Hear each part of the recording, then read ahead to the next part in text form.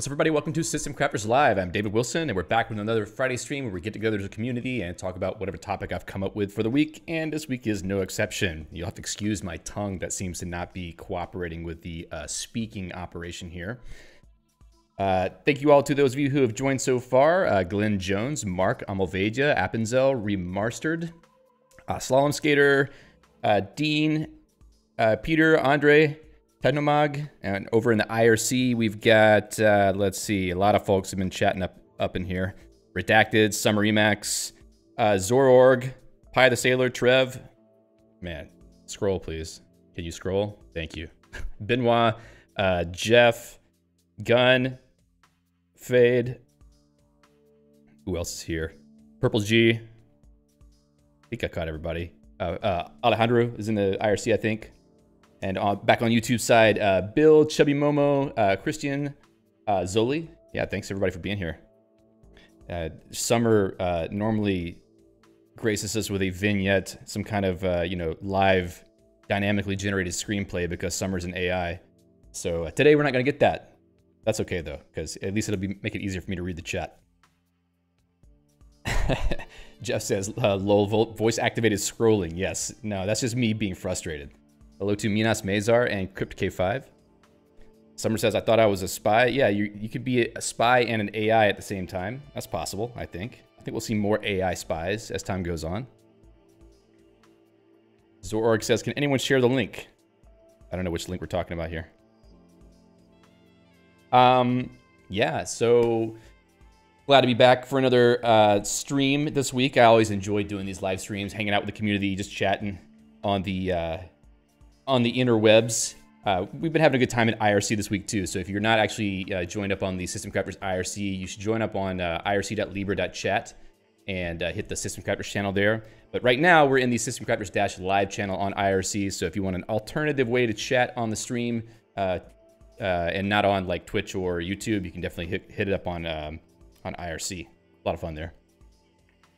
Okay, so before we get into the main topic of the day, let me talk about news. First of all, interesting news this week. Emacs 29.2 has just been released.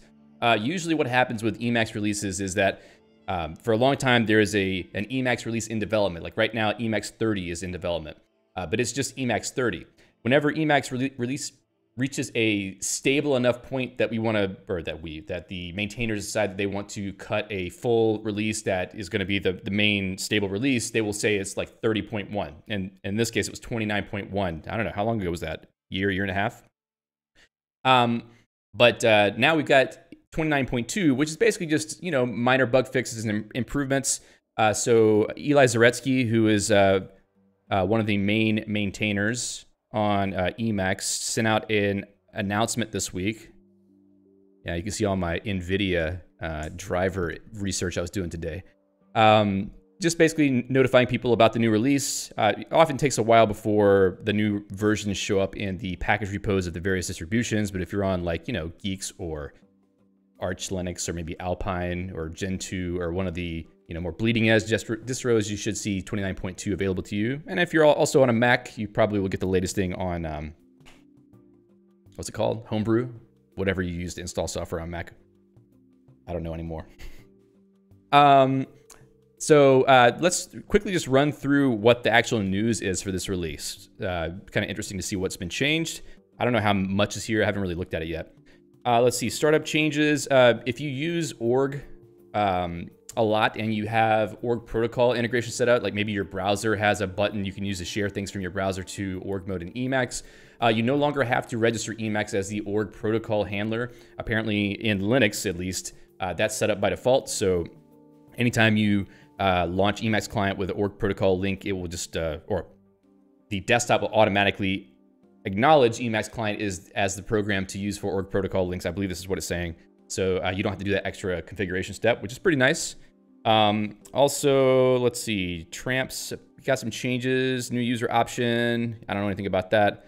Incompatible Lisp changes with SQLite transaction. Ooh, so there's like actual SQLite functions in Emacs now. That'd be pretty cool with SQLite. So SQLite. All right, so there's like a whole SQLite library. It makes sense because SQLite's built in now, but I didn't actually know that there was a full API for it. That's kind of interesting, actually. Some new stuff there. Let's see. On non-free operating systems. Ooh, scary. Let's see. Installation changes. Ahead of time compilation can now be requested via configure. Fine. Emacs can be built with a tree sitter parsing library. Oh, wait, hold on. This is 29.1. Okay. Is that right? Are we done with 29.2? That must be it. Okay, anyway. So not too much, it seems. Probably there's a lot more like small things here and there that got fixed that didn't really make the list, but that's just how it goes. So definitely get that installed if you're still on Emacs 29 and you have access to 29.2. Probably it will be a little bit better, a little bit more stable, et cetera, et cetera. Big update, says Pi the Sailor. Yeah, it's huge. It took me so long to read that. Cool. Next thing is, last week I announced that I would be trying a new thing, which was to create a live interactive course. It was called the Hands-On Guile Scheme for Beginners course. I'm very proud and happy to say that I've actually got a full course registration so far. So in a week, I had enough people registered that it actually surpassed the limit of how many people I thought I would get in a class or thought I could, have together in a class. So I decided to just turn off registrations for now because I don't want to have way too many people. But I'm super, super thankful to all of you who've signed up so far. I'm really excited about this because it's the first time I'm doing this, and I think it's going to be really good. I've been doing a lot of work behind the scenes to get everything ready. I've also started working on the material, which is, I think it's going to be a fun course. I'm really excited to do it. I hope that those of you who signed up are excited to get started. I'm going to send out an email probably on Monday to propose some times for people to choose from to see, whether there's like maybe a single time that would be good for most people, or if there's a couple times. I really don't really know how I'll do that yet, but I think the best way to go is for me to just sort of pick maybe 3 different times or days, and people can sort of vote on them. Those of you who sign up for the course, it's not mandatory to be live on the sessions, but I want as many people to join live as they want. So I'm definitely going to work that out however I can. But for those of you who wanted to sign up and didn't get to sign up this time, the next iteration should happen in March or April. It really just depends on how things go. I'm sure they'll go fine, but I kind of need to see if there's any changes I need to make to how things work before I start up a second one. But I might go ahead and do it anyway. So probably in the second week of March, I'll send out something about registrations if we're going to be doing another iteration of the course in February. On the second week of February, I will probably send out an email about registrations for March if that's how it's going to go. Otherwise, it will be in April. So sign up for the newsletter, systemcrafters.net/newsletter, to be notified whenever that information is sent out. And I will definitely be planning more advanced courses. I've been talking to a few people about things they would be looking for in a more advanced Guile course, intermediate to advanced. I'm not sure exactly how many I'm going to do just yet. There's a bunch of different ideas though, so there's sort of any number of things we could do. So if you have thoughts on what you would like to see in an intermediate or advanced course, or one that's geared more towards geeks specifically, definitely let me know either in the comments or via IRC, email, whatever, Mastodon, Fediverse. And I'm definitely planning to get something else going. So maybe another course in March or April that is a more advanced one. Hopefully I will learn enough from the beginner course in February that I can sort of streamline that one for a second run and then do another course in parallel. That's sort of the idea I have in mind. Maybe have 2 courses running in parallel. we'll see how well that goes. But that's what I want to do. All right, the next thing is that I am going to be giving a keynote at LibrePlanet 2024. I've mentioned it a few times on the channel so far, but I wanted to remind people because recently they announced that it would be May 4th and 5th. They finally have a date established for it. It's going to be at the Wentworth Institute of Technology in Boston, Massachusetts. There's a link here with more information about that.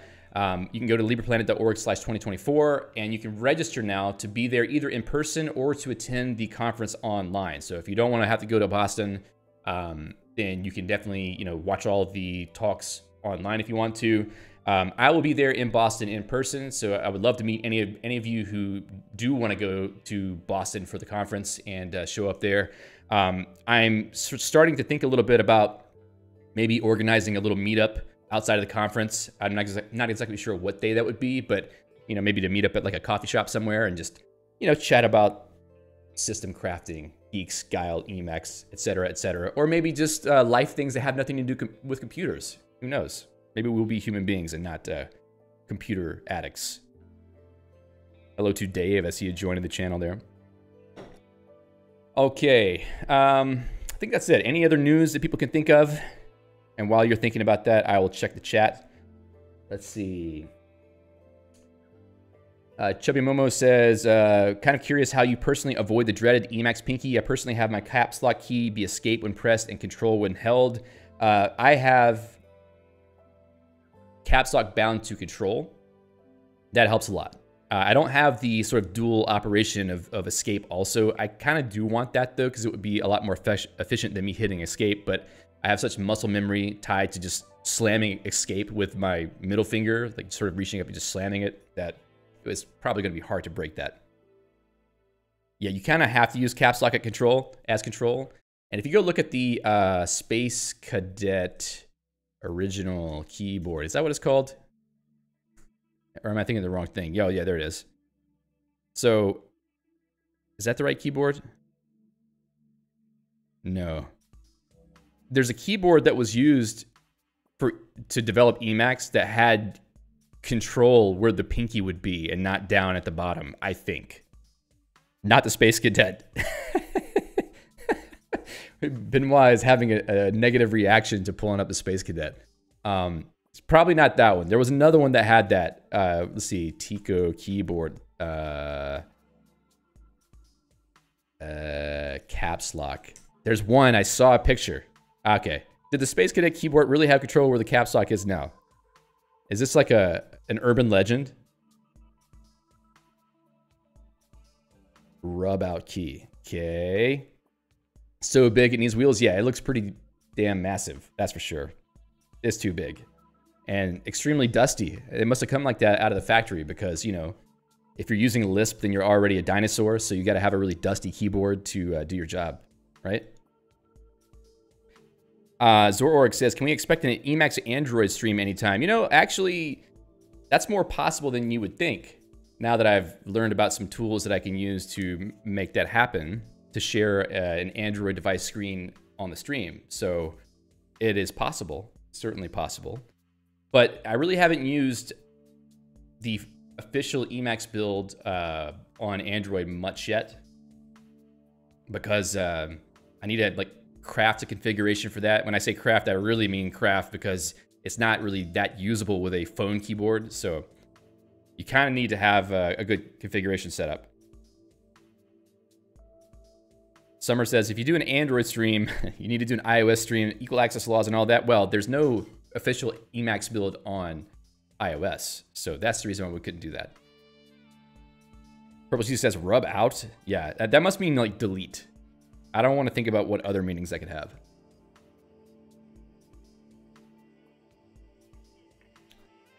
See ya, Bill. Thanks for joining. Hello to Walter Zhang. All right. Paul Victor says, you should try Kmonad. Yeah, Kmonad seems pretty cool. And it also another program that could be configured with a Lisp-style syntax. It's S expressions, but it's not really like a programming language, I think. But it's good enough, Okay. So, that's enough looking at that picture.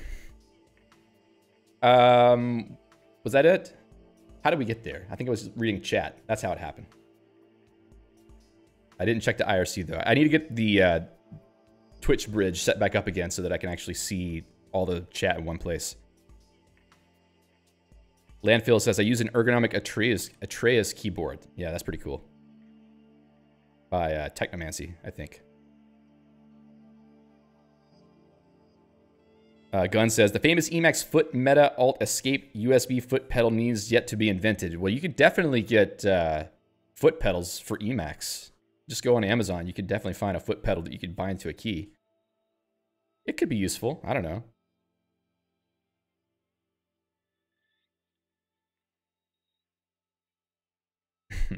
Okay, Advantage 3 keyboard is where it's at. Yeah, the Kinesis keyboards are pretty wacky.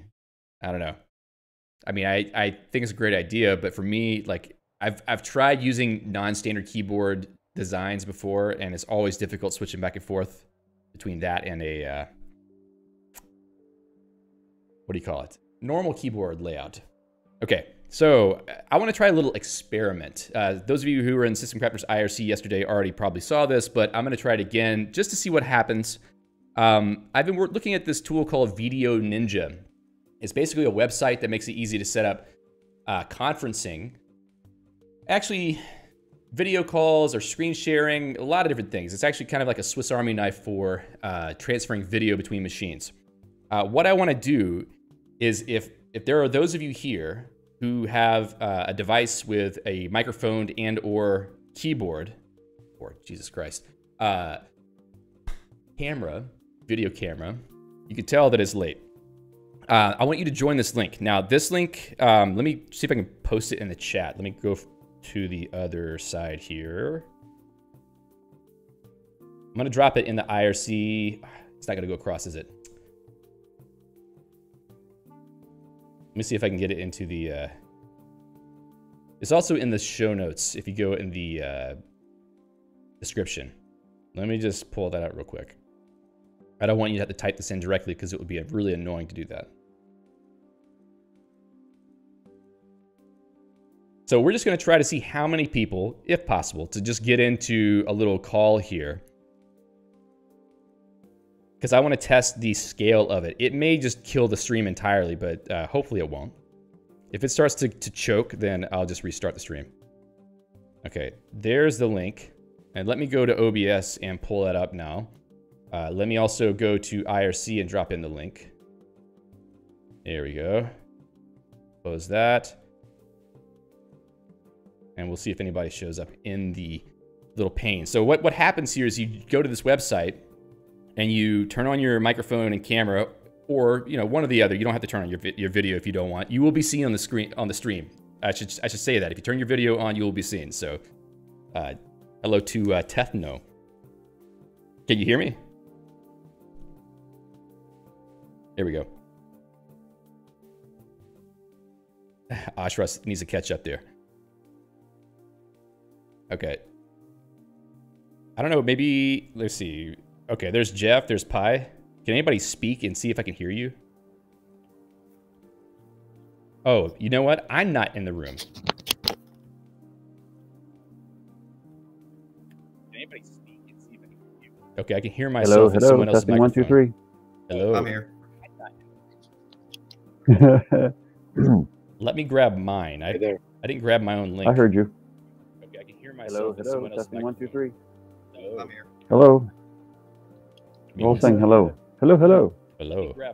Hello, hello. I didn't grab my own link. I heard you. All right, we got a whole little loop going on with the sound. Let me see if I can... Oh, there's like quite a delay, though. Hello, hello. Hello, hello. Interesting that I'm not getting... Oh, there's like quite a delay, though. It's like half a minute, at least, maybe 60 seconds. It's going great so far. Where is my link? Like half a minute, at least, maybe 60 seconds. Has the stream died yet?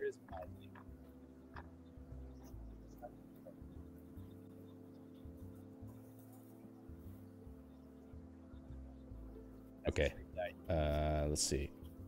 Sorry, folks. Give me 1 second. I have to actually get into the room so that I can speak and that people can hear me. Come on, come on, come on. Content. Yes, we've got so many people on the screen now. Yeah, I just want to get it working. Starting to lag, yeah, because I just opened up Firefox, that's why. Goodness. All right, can I find the link? Link. Should have pulled this up beforehand.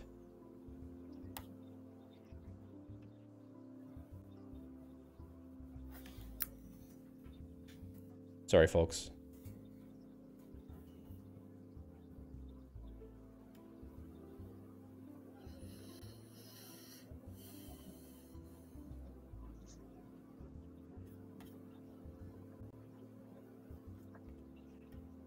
Okay, I think it's about to happen now.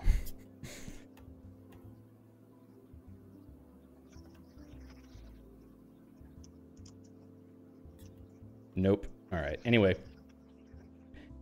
that was fun. Well, thank you to Faye, to B Foley, Zoli, Paul, Pie the Sailor, Jeff, Benoit. I can't see if anybody else's name is down there, but I'm gonna go ahead and kill this thing now because I don't want it to die entirely. But the video seems like it's going fairly smoothly from the participants, so that's more or less encouraging for me. That's what, 7 people. Okay, we'll see what happens when I get 30 people up in here. I don't know how well it's gonna work. Thank you very much. Thank you, Jeff. Thanks, Benoit, Fade. All right, give me a second. Let me turn this thing off now. Let me remove that. Yes, remove it. There we go. Okay. All right, so we're back to normal. Everything good? Stream still on? Thank you for indulging my little experiment there. I hope it works. Okay. So, you should check out Video Ninja if you ever have to do any kind of video calling between people, because it's actually a peer-to-peer connection between your browsers. Kind of weird that it does like that, but it's WebRTC if you know anything about that. And it's very easy to share screens too, like super high quality screen sharing. In fact, what you see on the stream right now, like my actual Emacs window is on a different computer, and I'm streaming that to my streaming machine using Video Ninja. Red Bull gives you wings. Yeah, Red Bull gives you the inability to speak. Redacted says, how does it compare to meet.jit.c? So the Jitsi site. So Jitsi is not super reliable in my experience. Like even a call with 3 people, the quality drops out a lot. Screen sharing quality is pretty low. I don't really, it's not a problem really with Jitsi itself. Maybe it's just the server, but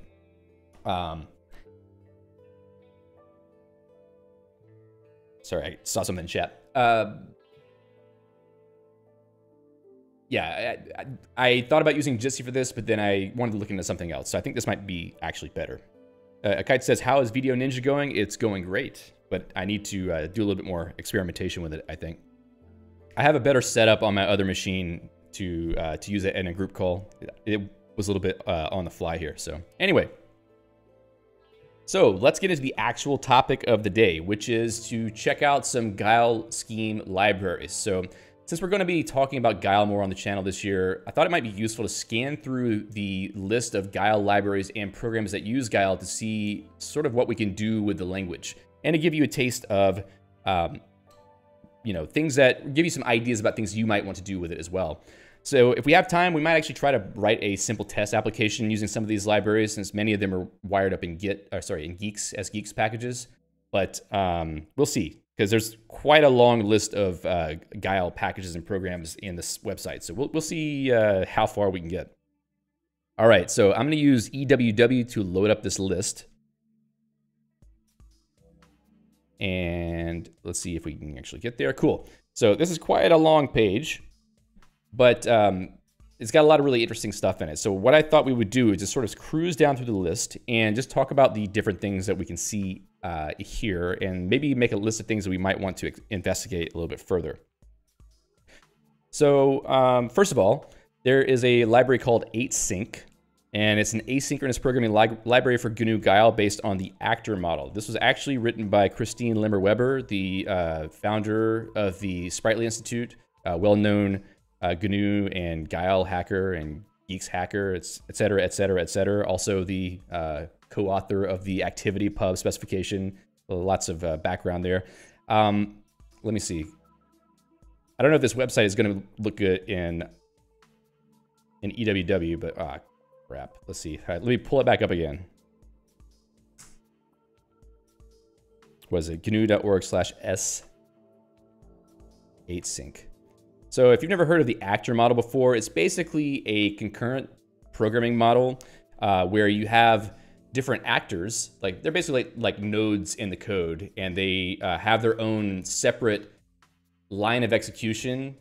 So they sort of have their own little loop that's going on, and they send messages between each other. And technically speaking, the operation of these is supposed to be happening concurrently, not really necessarily in parallel. It could be parallel too if they're on different threads, but it's just a different way to write applications. Another aspect of the actor model is that you should be able to have an actor that's in a different process or maybe in a different location on the network or on the internet, etc. And I don't know if this library goes to that degree, but it might. But if you want a better example of this, you should look into Sprightly Goblins, because Sprightly Goblins is like the next generation of what you would do with something like an actor model. So this is kind of cool. If you've ever wanted to write some code with the actor model before, there's a scheme library for that for Guile. We could try to mess with that a little bit later, but I don't really know if it's something we want to do live. Jeff says it's popularized, if I recall, by Erlang.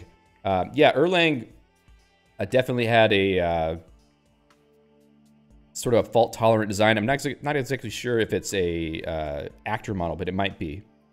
But actor model is definitely in a lot of places. I studied that a bit while using the F# programming language, because they have it's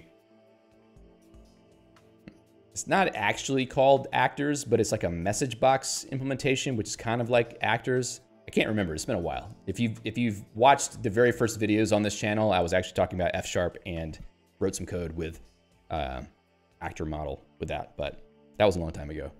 So anyway, 8sync, it definitely seems pretty cool if you want to just take a little quick look at this code. So define class, I think that comes from Goops. That's something that's built into Guile. It's object-oriented programming. Summer says, did he say anything interesting? Never, never. Let's see, we got a method here. That's a Goops method, looks like. And there must be, where is the actual code? Maybe this is actually things that are coming from the 8sync library. I'm not going to look at this for too long. There's too much to look at, but let's just take a look real quick. Define method. Okay, so I see Goops here. So definitely define methods coming from Goops.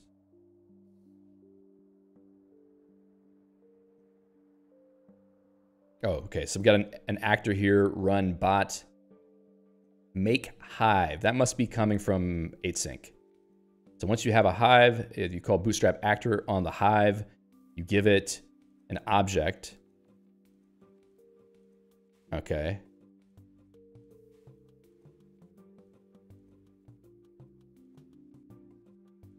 Interesting. Well, there's probably, we're not going to go through the docs. We can look at this separately on a whole stream at some point in the future. Fade says, is Goops CLOS for Guile? Yes, more or less. I mean, Scheme does things a little bit differently, but Cal 2001 says, close but no cigar. That was a good one. Daniel 42 says, inventor of actor model Carl Hewitt passed away recently. Was it Carl Hewitt who invented that? R.I.P. What's going on with all the computer science and internet creators passing recently? I guess it's just like inevitable with the age of the internet and these kind of programming models. Okay, next, ACD bus. We should have ACDW here to talk about this. He's not here, and he has nothing to do with this, but because it has the first 3 letters of his nick, then he's obviously qualified. So this is a dbus client library. Maybe it's also a server library too, but basically dbus is the communication bus that's used on Linux systems or Unix. I don't know. Maybe dbus is on BSD too, I'm not sure. But anyway, it's on Unix-like systems, and it facilitates communication between applications. Also discovery of services and discovery of the types and the operations that those services expose. So basically it gives your whole system an organized way to communicate between processes and also to facilitate common protocols. So like the desktop environment protocol, or other various things that any application could respond to, like a screenshot app. Maybe there's like an API for screenshot apps, and then you have a screenshot app that can plug into it. And then any other app that wants to take a screenshot can send a message over dbus and tell that app to take a screenshot. So there's value to this, but it is kind of esoteric for a lot of people because it's not something that's very visible, and you don't really know why it's necessary until you really start digging into it. If you want to hear more about dbus, we did do a stream maybe last year sometime talking about how to interact with dbus services using Emacs, because Emacs has its own libraries for this. But this is a library apparently for interacting with dbus services and probably exposing dbus services. I would imagine that you should be able to register a dbus service using this library. Because Guile applications are full applications, they should be able to participate in the dbus system. So if you want an interesting idea for how you could use this, different systems in Linux, like let's say Network Manager for controlling your network devices, or even like Bluetooth devices, or like UDisky or UDisks for mounting devices. All of these things have their own dbus interfaces that you can interact with. So you could write Guile applications that interact with those services and do things with them. Now, maybe there's simpler ways to do that. Maybe you could run command line applications to make some of these changes, but it's just an idea. Like if you wanted to experiment with dbus, write an application that does something useful, there's any number of services that you could talk to in dbus to figure it out. Fade says dbus locks things to Linux and possibly BSD, but definitely not Mac OS and Windows. Yeah, I don't think it's on. It's definitely not on Windows unless you're in WSL. I wonder, is dbus MSys? Yeah, MSys, right? Well, there is a dbus package for MingW. So maybe if you use MSys2, then you can have dbus. But I don't know if that's something that Windows processes can interact with unless they're also being built with MingW or MSys2. I don't know. It's a possibility. But yeah, macOS, well, macOS might also have it. So let's see, macOS dbus. Is there an equivalent to dbus on macOS? You can install it via Homebrew, so maybe it's on all platforms, but it just won't be as useful on other platforms, I think, because it's not, commonly used. Ashra says KDE Connect might use dbus and is available for Windows. Yeah, that's cool. What have we got over in the other screen here? Tim says, I think the Erlang folks developed the actor model independently. Later, folks observed that it is essentially an implementation of the actor model. Okay, so it's like a similar thing they implemented, basically. Ann Jackson says, Erlang has an actor model. It uses letterboxes to send messages between processes. It can have thousands of processes running and its own lightweight processes, much lighter than any other language. And the model is designed to fail in controlled ways. Jackson says, I coded Erlang back in 1994 in Uppsala University, and we did have several projects, and the uni made a better compiler than Ericsson. That's cool. Hello to Itaiko. I'm doing well. I hope you are too. Oh, it's Talos. Nice. Talos, you should just be in the systemcrafters.live chat on IRC. All right. So next, this is going to go super slowly. I can already tell. AGI Bio. Some of these are not going to be super interesting to this audience, so we'll skip over them. This is a package for genomic and proteomic research using the OpenCog toolset with Guile. There's probably some of you here who are doing bioinformatics and things of that nature, and this would be useful to you. But for me, not so much. Also worth noting, there are Guile versions listed for some of these, maybe all of these. Keep in mind that the current version of Guile being used in most places is Guile 3, so you should make sure you have Guile 2.2 if you want to use some of these libraries. So that is probably useful in someone, but maybe not so interesting for us. Let's see, AISCM AI Scheme, I guess is what it's for, is a Guile extension for numerical arrays and tensors. Performance is achieved by using the LLVM JIT compiler. That sounds pretty cool. Sounds like it's made for doing big matrix math. Probably like SciPy. Is that what is? SciPy? Am I wrong about that? Not exactly. SciPy is something different. There's another library. What is it? Yeah. NumPy? Yeah, NumPy. I think it's NumPy. This may be sort of like that, but I don't really know for sure. But I think the point there is that you should be able to use this library for doing AI development, because there's lots of massive matrices and arrays, etc., that you need to crunch to do what is necessary for language models. Ashra says BLAS, and Fade says C bindings to BLAS. What is BLAS? I don't know what it is. There we go. Basic linear algebra subprograms. Is that it? It could be. Performing basic vector and matrix operations. So if you're in college right now and you're taking linear algebra, you should play around with that maybe. Peter says, I remember I used dbus on Mac when I daily drove one in the past. That's cool. No, Talos, we haven't gotten to Haunt yet. Isle Riot. So the solitaire game for GNOME called Isle Riot, which I have played too many times, apparently has a Scheme scripting interface. I'm guessing that this is how they add new game modes to it, but I don't really know for sure. But it's kind of cool that it does have a Guile interface. And this is kind of like the original purpose of Guile.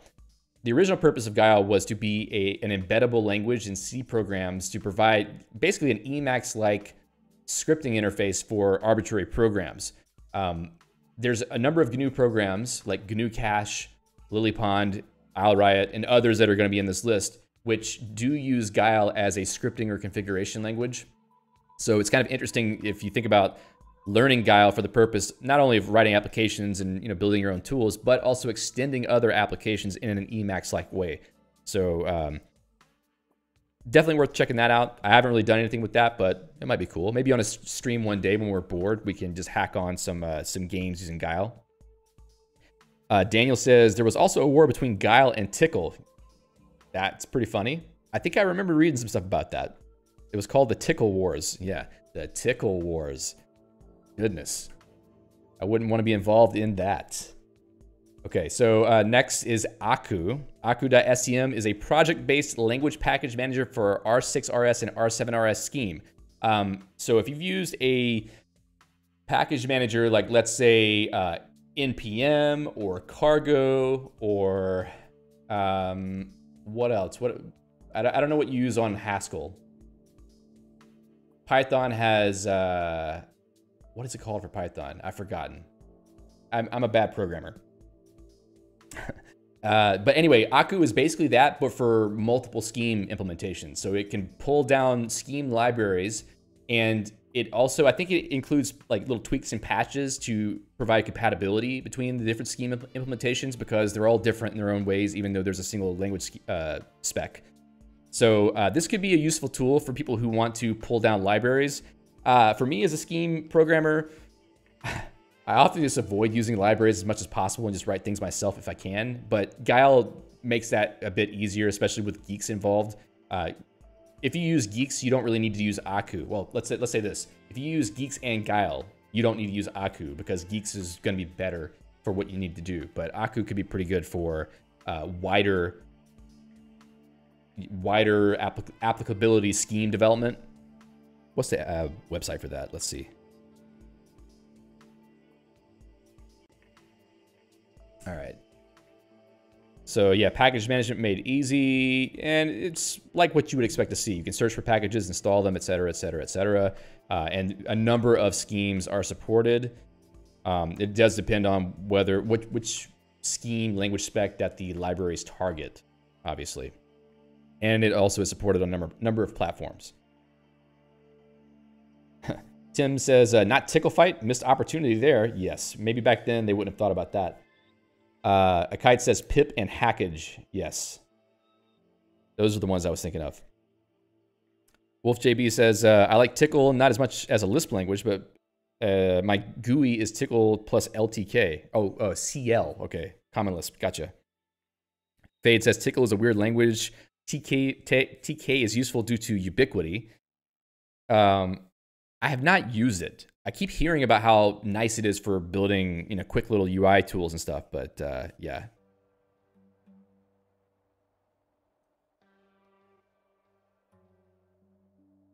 All right. Next, Alive. GNU Alive sends periodic pings to a server, generally to keep a connection alive. So someone out there who does system administration, can you tell me why this is useful? Why would you need to ping a server to keep a connection alive? Can I copy a link? Yank? Bookmark yank? No. Copy. Page URL. Yank.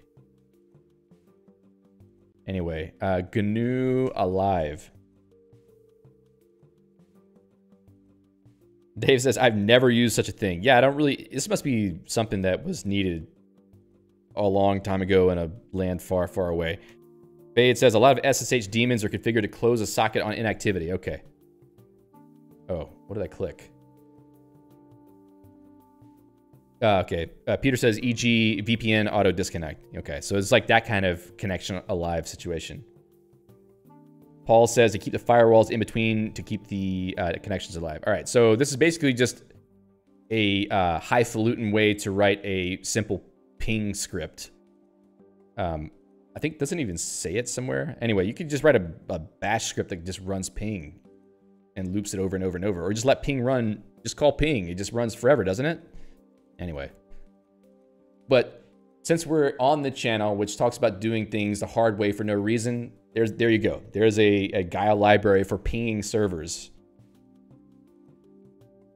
CTOID says, I think in order to use a WebSocket as a Discord bot, you need to ping the API periodically, known as a heartbeat. Okay. Ashra says, a bash script, but this is Guile. Yes, exactly. You could even shell out the ping from Guile if you wanted to. Jeff says, could write a bash script. That's not near as fun as doing it with Guile. Yeah, I know, right? But this is one thing I would just be like, I'm just going to use ping, the executable. Anubis. Anubis is a daemon that sits between the mail user agent and the mail transfer agent. So it's basically like a program that can filter emails that are going out. Is the MUA and the MTA for things going out or going in?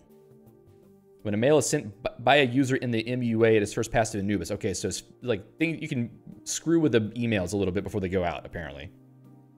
Which could be useful for people who are managing a mail server. Benoit says, you could do Babashka instead. Yeah, you probably could do that.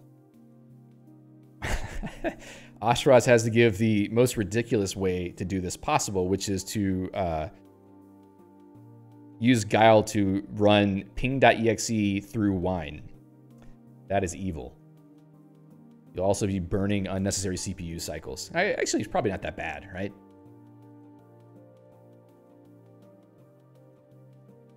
Gun says, Anubis is for stupid mail disclaimers. You know, that's actually interesting. I hadn't thought about that. If you like have a law firm and you want every single email to have that disclaimer at the bottom, then you could use that to just jam it on the end of each email body. Okay, Artanis. This is something that could be interesting. I haven't really played with it much, but it is a web application framework written in Guile. So if you've used like Ruby on Rails or Django or other sort of full web application frameworks in the more traditional sense, in like the mid-2000s sense, where you have a server-side application that creates pages from templates, you have like, you know, a database with maybe some models built in the language that map to the database entries, and you have like views and controllers and the whole MVC thing. I think this is more in that style of application. I haven't really used it much. I've looked at the documentation. Seems to have quite a lot of functionality in it. So if you want to write web applications, like full web applications with sessions and database activity, whatever, Artanis could be a good choice for that. Let me see if I can pull that up. Okay, so GNU Artanis.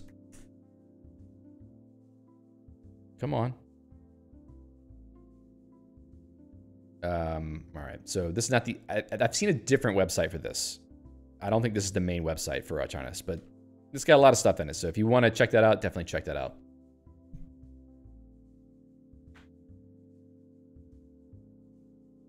Okay, so Atom Space says NRAM knowledge representation database, associated query engine and graph rewriting system, rule-driven inferencing engine. Sounds pretty specific. I don't know what it's for, but this is another OpenCog thing. What is OpenCog? It's the second time we've seen that. So AI stuff. Okay. Yeah. I'll hold my comments. Cool. Attention allocation is an OpenCog subsystem. There's a lot of AI stuff being written with Guile, apparently. Meant to control the application of processing of memory resources to specific tasks. Okay, so it's like cognition. Attention as it relates to cognition. Cool. Autogen. Program to ease the maintenance of programs that contain large amounts of repetitive text. Automates the construction of these sections in the code. Simplifying the task of keeping the text in sync. So, I've heard of Autogen.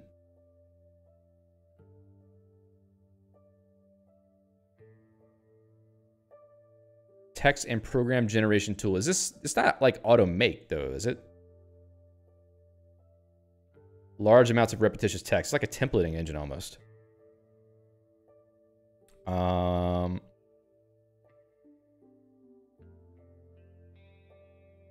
It's like a FAQ. That is not the kind of FAQ I'm looking for. Creating and maintaining code required for processing program options. Okay, I see. So it's like a code generation tool. So if you want to not have to write a bunch of fidgety code for, or fiddly code for handling command line options in C, then you could have a higher level language just generate that code for you.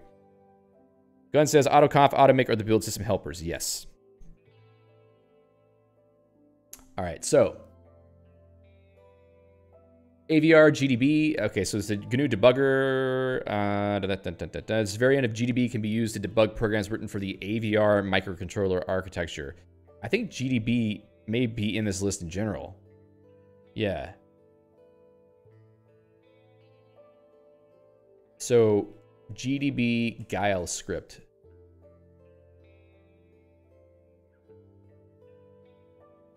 You can extend GDB using Guile. Only available if GDB was compiled with Guile. That's kind of cool, though. I wonder if it's easier to use that for automating certain debugging tasks, and not just using like the command interface inside of GDB. Yes, the GNU debugger. If you write native code applications, you would probably end up using GDB at some point if you're on Linux. It works pretty well. I mean, I've used it quite a bit. Next, BATS is a TAP-compliant testing framework for Bash. It provides a simple way to verify that the Unix programs you write behave as expected. Most useful when testing software written in Bash. I like how they call it software written in Bash. Would you want to use any software written in Bash? Okay, I would use a script written in Bash, but software? I would say the most elaborate software I've ever seen written in Bash is called xmake.sh. Yeah. This thing's pretty cool, actually, though. It's basically just a self-contained make tool. Well, it wraps make, but it's sort of like it's like CMake, but written in Bash. And if that sounds awful to you, well, I mean, it's kind of scary, frightening. How many lines is this? That's not it. No, that is not it. Where is it? Come on. Did I miss it? Oh, it's okay. It's written as configure. Okay, so basically 4,385 lines of Bash. And if you try to maintain this, which actually I've contributed fixes. Where is it? Where am I? Where am I? Where am I? Yes, see, there's me right there. I actually contributed this project. I actually went through this script and figured out how to add mscripton support to it. But anyway, the point being, this is a CMake-like Bash script that you can write a simple configuration named xmake.sh to describe your project, and then you can use that to build your native code applications, basically. It's an offshoot of this larger xmake project where you, it's written in Lua, and it's a lot more powerful. But anyway, point being, how did I get there? Yes, Bash software. That is the most elaborate Bash software I've ever seen, but I don't think I would want to go any further than that. So if you have Bash software you need to test, you can use bats, and apparently bats can be scripted in Guile Scheme. Bats core. If you write Bash, you need bats because you have a haunted house. TAP compliant testing framework. So it's literally Bash code. No, hold on. What is this? It looks like Bash code. I don't know if it actually is Bash code. Where does Guile come into this? I don't see anything about Guile here. This is a joke. There's literally nothing about Guile in this repo, so I have no idea why this is here. There must be a reason. Okay, anyway. Camel boot. OCaml is written in OCaml. OCaml my camel. Its sources contain a precompiled bytecode version of OCaml-C and OCaml-Lex that are used to build the next version of the compiler. Camel boot implements a bootstrap for the OCaml compiler and provides a bootstrap equivalent to these files. Okay, so it's like basically an OCaml compiler written in Scheme, which is cool.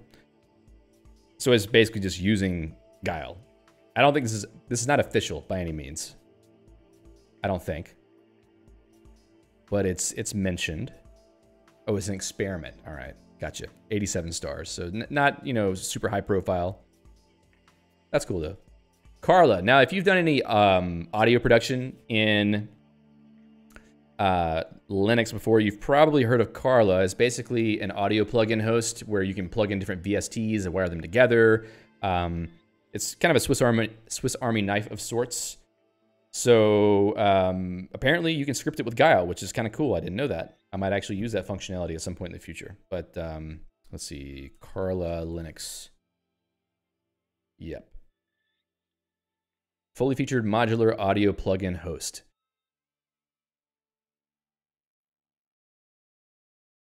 And if you don't know what a plugin host is, it's basically a program that can load up VSTs and then wire them into another. Well, you don't necessarily need to have like a music program, like let's say Ardor or Z-Rhythm or anything like that. I think this can be used standalone. So it's not really like a DAW, a digital audio workstation where you're composing music. It's just a program where you can have plugins set up, wire them together, and play with them a little bit, I guess. You can tell that I haven't actually used this. But anyway, you can script that with Guile. CCWL. All right, let's skip that. So some kind of workflow syntax. Let's talk about Chickadee, which is very nice because Dave is here. Chickadee is a game development toolkit for Guile Scheme built on top of SDL2 and OpenGL. And it's quite nice. I've used it a little bit. And in fact, probably the first Guile code I tried to write, I was using Chickadee to try to write a Mahjong game. And it was quite nice. But I also did not know much about Scheme back then, so it was... I wasn't doing a very good job with it. I didn't understand the idioms of the language yet. But as usual, you have the nice David Thompson style documentation or documentation page, etc. And if you want to do any game development with Guile, I would highly recommend checking out Chickadee first because it's got pretty much everything you need. And Dave has used it for different game jams, I believe. So a cool project to check out for game development with Guile. Clip menu, put something in the clipboard. What does that have to do with Guile? Okay, you can look at that on your own if you want. Cog server, OpenCog server is a network of job server for the OpenCog framework. Okay. Dave mentions hopefully coming to the web this year. Yes, Chickadee should be working in the browser with Guile Hoot as well. So if you want to write Guile games for the browser with an actual game engine library, you can do that. Soon, not now. How do you pronounce this word? Quiris? Kiris? Not sure exactly how you pronounce it, but it's actually kind of an interesting project. It is a CI software, continuous integration software, that uses Geeks. It's written in Guile, and it uses Geeks for the actual builds of the programs involved. It's being used for Geeks and the Geeks build farm. So anytime you download a substitute package from Geeks, like the pre-built binary packages that you get from Geeks, it actually comes from, those have been built using Cure-S. Oh God, I'm not gonna read that. Thanks, Gun. I appreciate the translation. Anyway, sorry. So it actually is pretty nice. Like the UI is nice on this. It's surprisingly well constructed for a Guile application for Geeks. You would think it would be a little bit more brutalist, I guess you could say, but no, it's pretty good. So let's see, where is that? Master, is that all the normal Geeks packages? We're not going to really dig into this too much, but the point is that you can configure your CI jobs, etc., using Guile. I'm pretty sure with Cure-S. Let me check the manual real quick. HTML jobs. Blah blah blah. Show me some scheme. Where is the scheme? I'm not seeing it. No, that's configuring Geeks. Not the same. Okay, I think this is something. Here we go. Yeah, you write specifications for your jobs. The main Cure-S argument is a specification file. It describes the repositories that must be used to build jobs and their priorities between other things. So I think that Ludo wrote a blog post, Geeks blog, Ludovic, continuous integration. Yeah, this is a really cool blog post. From development environments to continuous integration, the ultimate guide to software development with Geeks. You'll really get the most of it by using Cure-S, a CI tool designed for and tightly integrated with Geeks. It's more work than as host a CI tool, sure. But you can basically configure it with Geeks, so you have your whole CI system set up with Scheme and Geeks, which is cool. So yeah, there you go. It's a whole CI system with Guile Scheme, which is great. Dynamo is a music notation editor that provides a convenient interface to the powerful music engraving program Lilypond. We might need to skip ahead to the Guile libraries because we're just seeing a bunch of programs at this point. Fade says, put that link in the show notes. All right, let me do that. Good point. Yes.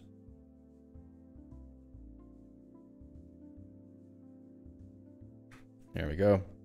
If I remember to check that in later. So it's a music notation editor.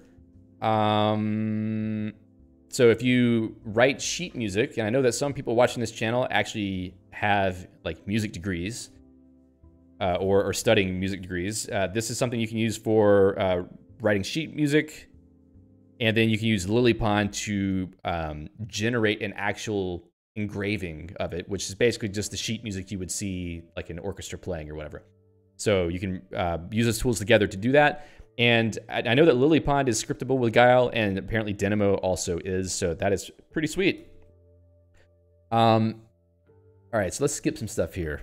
I'm just gonna skip at my leisure here.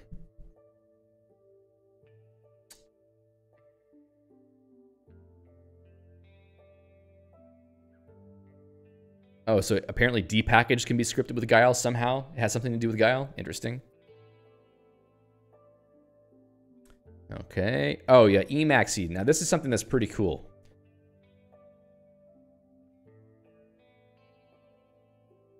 No. Where is the real page for this? Non-GNU projects. So Emacsy is a library. Have they been updating it here, or is it somewhere else? I do not like Savannah. It's just such an ugly website. Sorry to say. If the FSF wants to increase the profile of writing free software, I think that the first step would be getting rid of Savannah and just using Forge Joe instead, because Savannah is just not so good. This is definitely not the right one. Where was it? I saw it earlier today.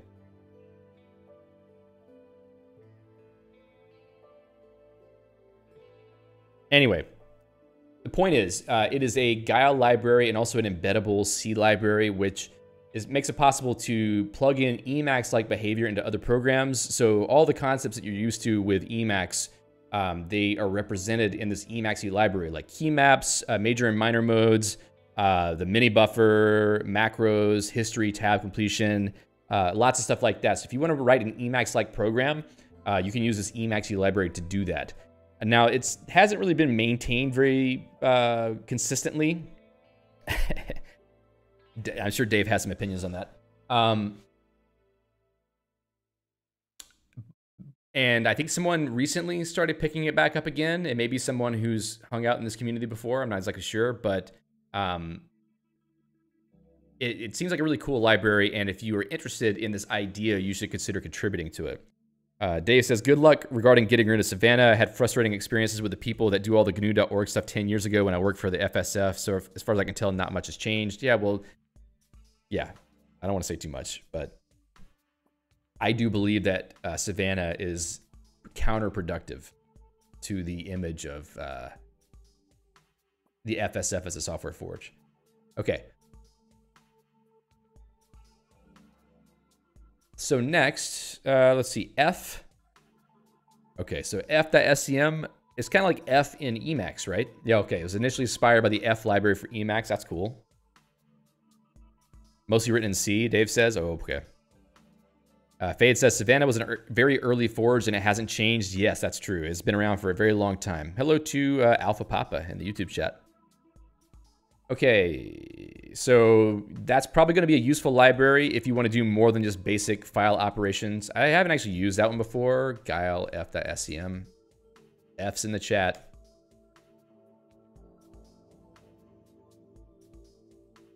Now resembles mostly useful functions I find myself needing from time to time. What hasn't been updated in 2 years, but that doesn't really mean anything because it's just a file library. So thanks, Trev. So yeah, that could be useful. All right, excellent, excellent. We got some F's in the chat. F to pay your respects.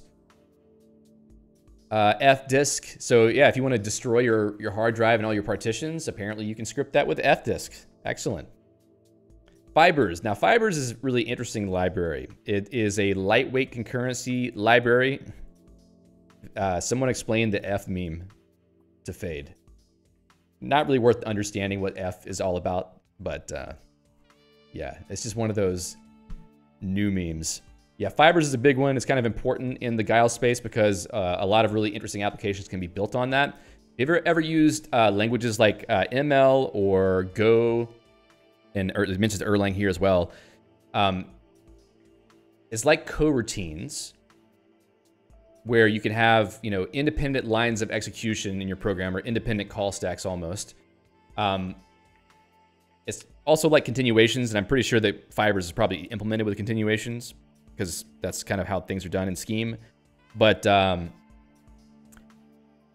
it can help you to write more scalable applications. So it gives you some non-blocking versions of things that you would do in Guile, and the ability to write concurrent code that could take advantage of these non-blocking operations. So when I say blocking operation, what I mean is when you make a web request using the built-in HTTP library in Guile Scheme, that call will block on the HTTP request and wait for it to come back before your code will resume. So anywhere you call it out to a server, your code will not resume until that request comes back and you have all the information in your hands.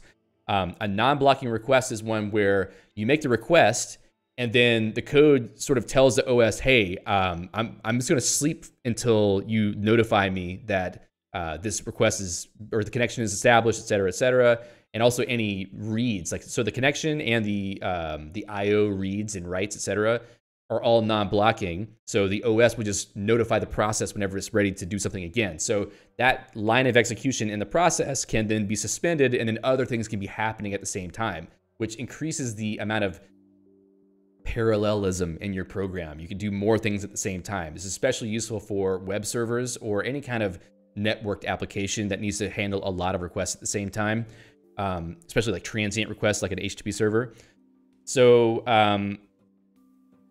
Fibers is a library that gives you this kind of functionality. Wingo Fibers, written by Andy Wingo, who is I guess the main maintainer of Guile and is doing a lot of the forward-looking work in Guile as well as in WebAssembly land. So basically you end up creating channels, kind of like in Go, if you ever used Go before, and you can read and write from channels, and it makes your code look synchronous, even though it is asynchronous. And some people watching this right now, it's not gonna make any sense to you. You don't need to worry about what this means. Those of you who know, I'm just telling you this exists. So very useful library if you want to experiment with a concurrent programming model in Scheme using channels. A lot of people use this. A lot of various programs for Guile are using this. I believe that GNU Shepherd, which is a Guile Scheme program, and it is the what do you call it? The init system, and also system level service and user level service manager for geeks. I believe it got rewritten recently to use Fibers. So there's a lot of interesting stuff to be. Yeah, Shepherd uses it. I think, yeah, Goblins uses it. Yep. So there's a lot of things using Fibers. It's a cool library. I actually tried to use it recently and it didn't work so well for me, but I think I did something wrong. Faith says, perhaps a quick explanation of ICE9. What does ICE9 stand for? Dave, do you know? I don't know what it means. Why ICE9? I know it's a Guile thing. Okay. Fictional material that appears in the novel Cat's Cradle. And why? Okay, so the idea was that Guile's module system would crystallize the massive Scheme code out there. It didn't happen exactly like that. In practice, ICE9 is Guile's own namespace. Okay. So yeah, Guile, a lot of things emerged in Guile very early. I mean, as you can see, 1998, you know, like Guile's been around for a while, and Scheme has been in active development since then. And a module system wasn't really discussed for Scheme until I think R6RS. Let's see, Scheme modules. Yeah, so it's R6RS, I think, when this first showed up, and that's after the 90s, I want to say, probably early 2000s. R6RS ratification. Is that what you call it? Yeah, okay. Where's the year? 2007. So modules did not show up in Scheme until 2007, and they got changed again in R7RS. Dave says the decision was made like 25 years ago, and we're stuck with that. Yeah, for Guile, that's for sure. So if you see ICE9 and the weird module syntax in Guile Scheme, it's because it's been around forever. It's a Kurt Vonnegut reference, yeah. It's not a bad thing to reference, though. I mean, that's kind of cool. But it's very confusing. Anybody who starts using Guile is like, what the hell is this ICE9 thing? It seems so vague. Why is it not just like Guile? Why does it have to be ICE9? Yes, Dave says, I think Guile should alias the whole namespace to Guile and deprecate ICE9. Yeah, that's the most obvious thing to do, because so much useful stuff is in there, you know? Like ICE9 match. Pattern matching. That should be under Guile match, or it should just be like in the default environment, because who doesn't want to use match? I guess it probably causes a problem for things like Hoot, though. Yeah, I think everybody who starts using Guile has this question, like, what the hell is ICE9? Dave says, it's a good example of being clever that makes things harder to understand. Yes, I think, isn't that just like indicative of 90s? Like, okay, anything up to like the 90s programmer stuff and internet references are all like obscure references to something that the average person has no concept about. I think that now that you've got like the JavaScript ecosystem heavy marketing that is trying to get like the masses to use something, now we've got, you know, normal sounding things. But yeah, I think that some of the older tech stuff is harder to understand. Is that being clever or just obscure geek? I think that could be the same thing in a lot of ways.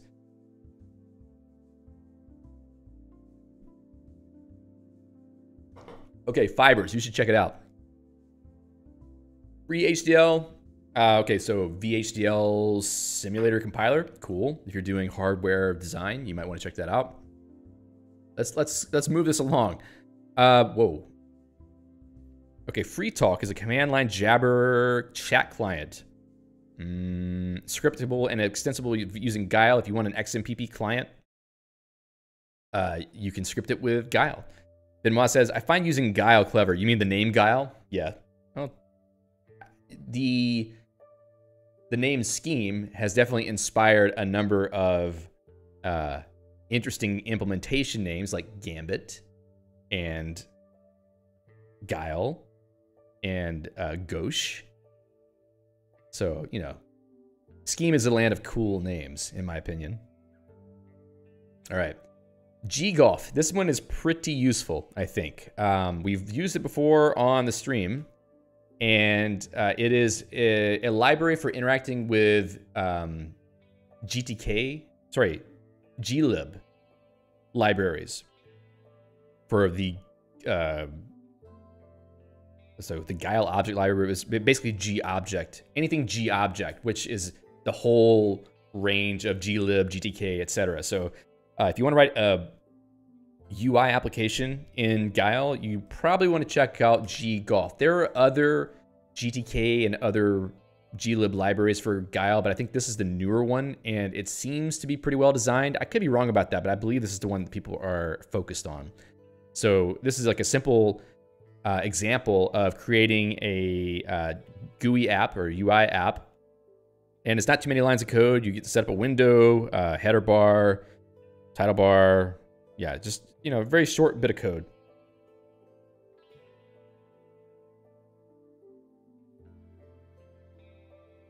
Okay. But I'm not gonna really go through that. I mean, if we had time to work on an example, I might try to use it using G-Golf plus some other stuff to make a little UI app, maybe like an IRC client or something. We'll see. G-Wrap is a tool in Guile library for generating function wrappers and interlanguage calls. So it was like Swig, I guess. Swig. Yeah, simplified wrapper and interface generator. If you used to do interfaces between dynamic languages and C libraries, C++ libraries back in the 90s or early 2000s, you probably had to use Swig. These days, I don't really see it being used that much, but maybe it is.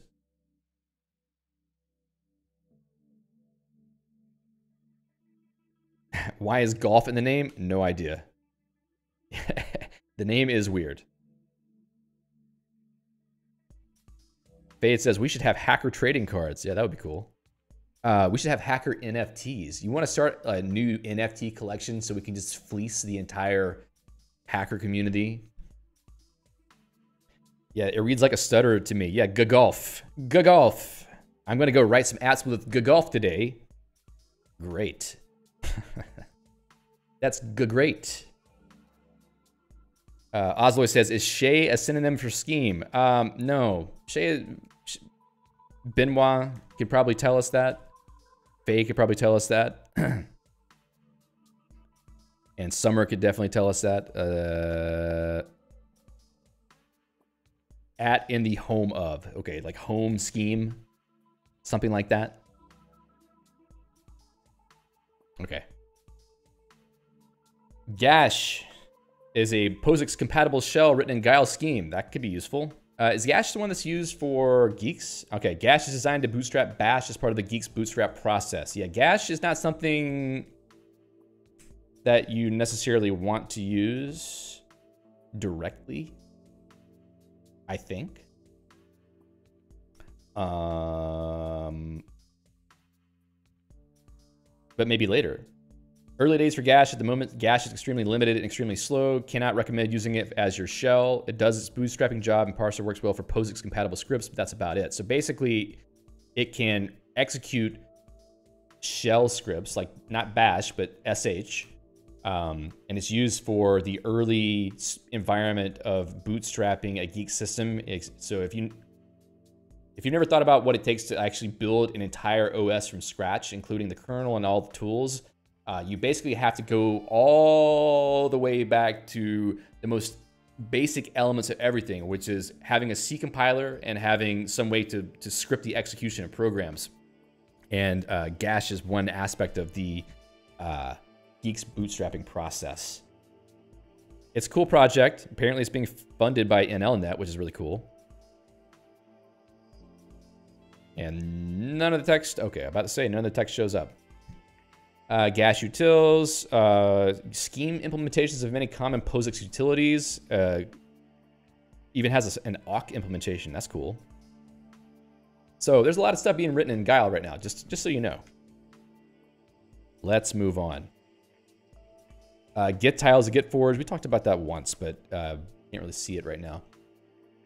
GNU Cache. If you want to have a quick and like experience with free software and make it Guile scriptable, there you go, GNU Cache. GNU Net is that like a peer-to-peer network kind of thing? Let's move on. Let's move on. GNU TLS might be necessary if you need to make TLS connections to other programs from Guile. Goblins, obviously Goblins, which is transactional distributed programming environment following object capability security designs.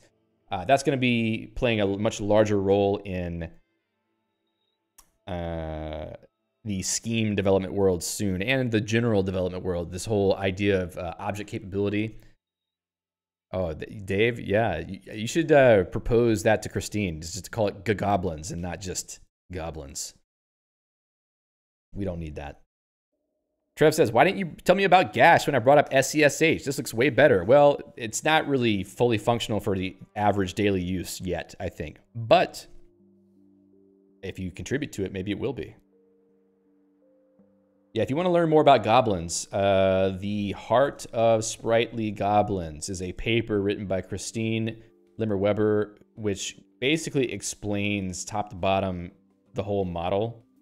The Heart of Sprightly, yeah. A lot of stuff in here. Lots of nice charts and graphs and examples. So yeah, if you want to learn what that thing's all about, read that paper. I haven't gotten all the way through it yet, but I do want to. Yes, and Dave says you should join the Sprightly channel in LibreChat. So if you're already on the System Crafters IRC, you should also join the Sprightly channel because there's a lot of overlap in personnel. And Dave's also giving in the chat a link to the forum for Sprightly if you want to check out the forum. There's a password involved there, so I'll add that to the show notes, if that's okay, Dave. So if you have other questions about Sprightly, then you can go there and ask as well. And there's also a new Goblins release that's coming soon. That sounds exciting. Looking forward to that. Okay, it's going away on February 1st when it opens to the public. Great. So I'm not going to violate any security protocols by sharing it here. Trev says, tell us the puns of Sprightly. Don't say it's named after soda. No, it's definitely not named after soda. So I think this must be something that comes from Media Goblin. Or I think that, Christine has this sort of ongoing Christine verse. I don't know for sure. This is my assumption. I'm just making assumptions here. But, Sprightly Goblins. I don't know what the Sprightly thing came from, but, there's some connection here. Yes, Dave says there's a bunch of lore in all the names, but I'm not the one to tell the story. Yes, we'll have to have Christine on at some point to explain to us the lore of Sprightly and the related things. There's also VATs for the goblins, so there's a lot of magical, science-y things happening there. Okay. Dave says Goblins has a spiritual connection to Media Goblin. Yeah, I'm guessing there's some kind of lineage there. All right. Guildhall. Okay, so Guildhall is probably worth mentioning. Is this the same one, though? So there's Guildhall and there's Guile Hall. Are they the same thing? I'm guessing the answer is no. Maybe it's a newer iteration of the same idea. Guildhall used to be the thing that you would use for Guile Scheme programs before Geeks came about. So basically, it's a way to develop Guile applications in a more structured way. But I think that this Guile Hall may be the more recent thing. And we did show it on a stream recently. So maybe it is what you should use instead. I don't know, though. You should check them both and see which one works better for you. Yeah, Dave says Guildhall is still a thing as far as I know, but I don't use it. Yeah, I don't know. I mean, Geeks does well enough. Fake Baka, I don't know if I'm saying that name right. Golf is Guile Object Library 4. Okay, so it's like a prefix. But it's still Golf. Oh, Guile Emacs. Okay, yeah. This is Emacs with a few settings that make working with... Oh, no, wait, what? I don't understand. Emacs with a few settings that make working with Guile easier for people new to Emacs. I'm guessing it's a prepackaged config for working with Guile or something. Finally, we've made it to the Guile libraries. After an hour of talking about programs that use Guile, now we're going to talk about the Guile libraries, finally. All right. AA trees, a self-balancing binary data structure for Guile. Non-mutating insert, delete, and search operations. So this is like a persistent tree structure or something, I'm guessing. I haven't heard about AA trees, but maybe that's something that's covered in the Okasaki data structures. Purely functional data structures. Another 4 hours of going over this? Yeah. It will be another 4 hours to get through this whole list. So worth looking into this if you are interested in an immutable or persistent self-balancing binary tree. Get the Guile AA tree library. Guile A spell if you want to have spell correction in your programs. I don't need it because I spell perfectly, except for all the words that a spell checker would trip over that programmers have to deal with all the time. Guile Avahi, I guess that's how you pronounce that. Avahi client library, implementation of multicast DNS. Is that like a local service discovery thing? I can't remember what Avahi is all about, but if you need to use that for some kind of program you're writing, then it's there. Guile AWS, a DSL for a number of the Amazon Web Services, including EFS, EC2, Route 53, and more. Uses the Guile compiler tower to generate the DSL from the AWS JSON specifications. Okay, so it sounds like it sounds like the it down levels scheme code to the actual AWS service configuration stuff, or maybe even calls to the web services. Dave says Guile AWS is great. It's a Ricardo project. Ricardo is one of the maintainers of Geeks, I believe, if he's still one of the maintainers. Tobias. Peter says, Avahi, isn't that the zero conf network thing like Bonjour? Yeah, I think so. And Ashra says, next time we spend 1 hour to write a randomizer for the list, then 40 minutes to troubleshoot, and 10 minutes with random packages until the last 10 minutes the battery suddenly dies. Yeah, that sounds like a System Crapper stream, doesn't it? I'm sorry, folks. I mean, like, why do you watch this crap? Guile Bash provides a shared library and set of Guile modules allowing you to extend Bash and Scheme. Why bother? Just don't write Bash. If you want to write Scheme, write Scheme. If we need like Guile libraries that make writing Bash-like scripts easier, then we should just do that. Dave says Ricardo started Guile AWS after looking at an unreleased AWS plus Guile project of mine, which he links to in the chat. Guile Cloud Formation. Cool. Bash, just don't. Yeah, we need a bumper sticker with that. Eric says in the chat, hey, Eric, I'm sad I missed when you covered Fennel. Yes, I know. I thought about you because a long time ago you were telling me how you wanted to configure awesome WM with Fennel. Currently, among other things, working on a Geeks-inspired package manager wrapper. Yeah, that we've been talking about that a little bit elsewhere, too. That's kind of a good idea, I think. Ashra says, don't bash. Fade says, any shell script longer than 14 lines should be recast in a real programming language. Yeah, well, if it's literally just launching programs the whole time and just looping things and to launch programs, then it's fine to be a script. But if you're starting to do like, you know, processing of files and stuff with Bash, get out. Trev says, the golden rule was 5 lines and switch to Perl, I thought. Can't say I've written much Perl, but I don't think it's something I want to do. Guile Cairo wraps the Cairo graphics library for Guile Scheme. I've actually used this before. I don't know where the code is for that, but I was writing some code to generate System Crafters thumbnails using this. So, cool library. I believe that Andy Wingo wrote this, at least the beginning versions of it. Non-GNU.org Guile Cairo. Yes, this looks like an Andy Wingo formatted page here. Documentation. Anyway, if you want to do like graphic stuff and save it to files with Guile Scheme, definitely check out this library. I did find that it was kind of hard to find stuff in this documentation for things I might want to do. Maybe that was just my experience at the time, but it might take a little bit of effort.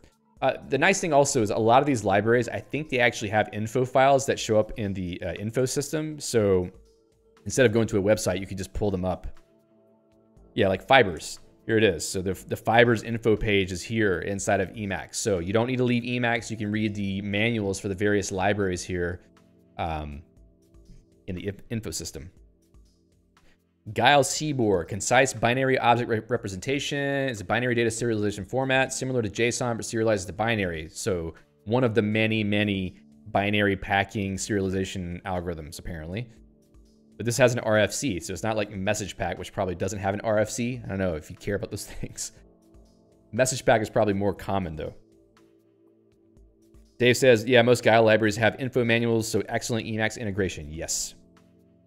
Fade says, I wish everything was in info. Info is nice. One thing I would like to do if I write any books, which I intend to, and I keep talking about it, but I never end up finishing one, I want to also distribute a copy as an info document so it can be read in Emacs. I think that should be kind of cool. But the official version of the book would have to be a 50-pound hardcover book that has mostly blank pages and just like the actual content of the book in the middle.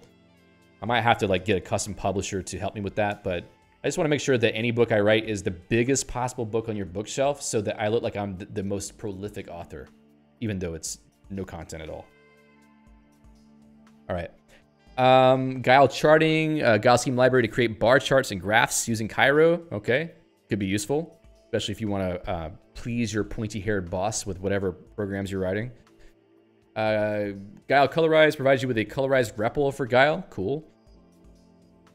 Common Mark. If you need to deal with markdown files, then you might want to look at this Common Mark library. Can make it easier to parse things. I believe that the Haunt static site generator by Dave here is using Guile Common Mark for the markdown support.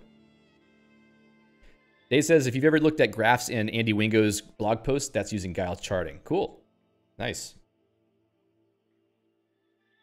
All right. Guile config is a library providing a declarative approach to application configuration specification. That's a mouthful. Library provides clean configuration declaration forms and processes that take care of configuration file creation, configuration file parsing, command line parser, parameter parsing using git opt-long, basic GNU command line parameter generation, help usage version, automatic output generation for the above command line parameters. I had to read that like it was a gambling ad disclaimer, because obviously it's too complicated to read it and not trip over every single word. Yeah, so if you want to have a program that can be configured using Guile as a configuration language, then that sounds like a pretty useful thing. Guile curl is a project that has procedures that allow Guile to do client-side URL transfers. Basically just wraps the curl library for better HTTP support.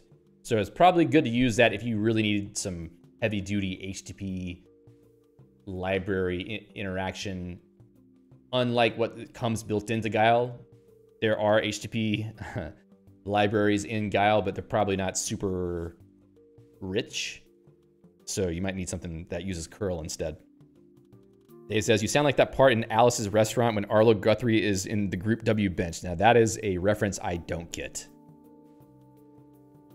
Guile CV is a computer vision library. All right, nice. Vigra. If it's missing one letter to look like something else, that confused me for a second. Guile Daemon is a small Guile program that loads your initial configuration file, then reads and evaluates Guile expressions. Oh, okay, that's kind of cool. I mean, it's probably not very much code.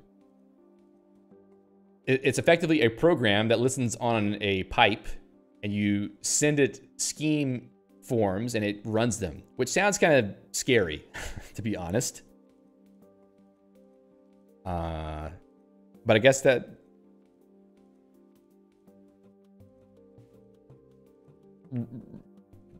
Okay. Anyway, running any Guile code or scheme code in an interpreter could be like that, so I don't really know if it's any different than just running a program.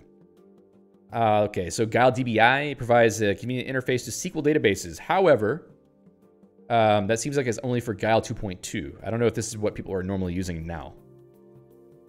Guile Debbugs is a library to communicate with a Debbugs bug tracker SOAP service. Oh boy.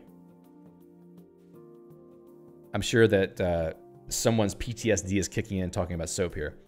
So Debbugs, if you don't know, is the bug tracker that's being used for Emacs and for geeks. But it originates from the Debian project. That's why it's called Debbugs. I don't really know much about it, aside from the fact that it's supremely old.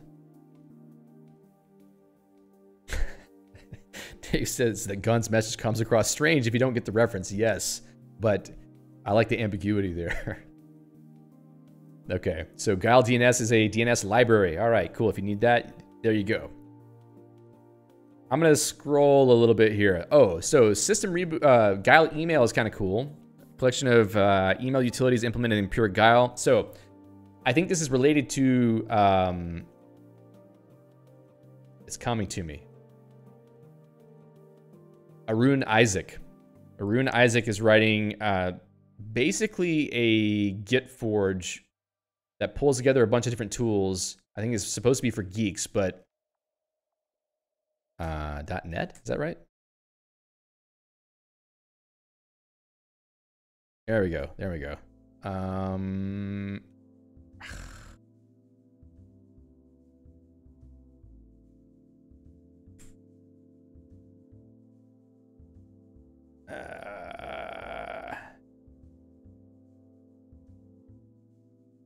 What is this? Is this a talk?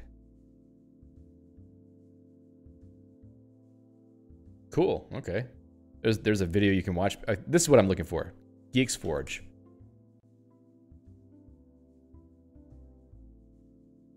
Geek service that lets you run a complete software forge in the manner of GitHub, GitLab, etc. It's not a monolith. It's an assemblage of several pieces of software. Anyway, it's probably also mostly written in Guile, or at least the wiring together of all the stuff. So I think it's not super rich yet, but worth keeping an eye on. Dave says, yeah, Tissue is an Arun Isaac project. Tissue works well if you don't have any intention of letting the outside world file issues. Yeah, so Tissue, I believe, is an issue tracking system where the issues are actually checked into the Git repo, which is an interesting idea. And if you've ever used Fossil before, the Fossil... It's not right, is it?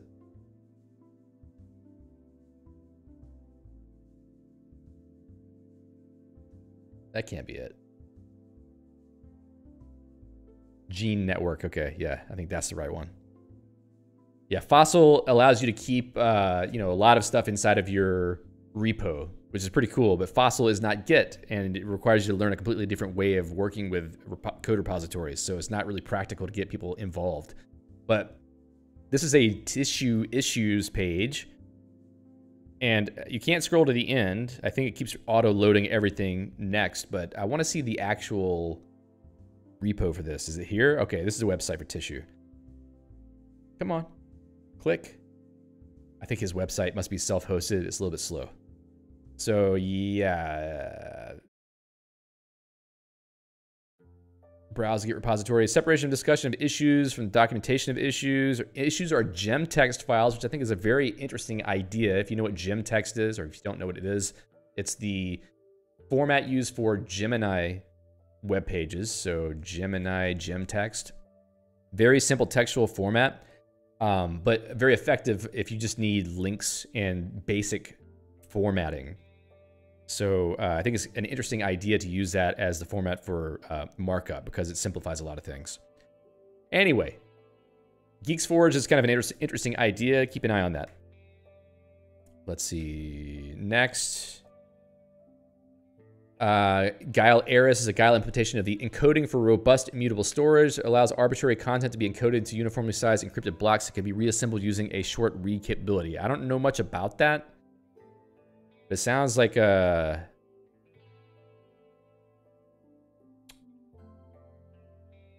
like IPFS, but maybe not exactly like that.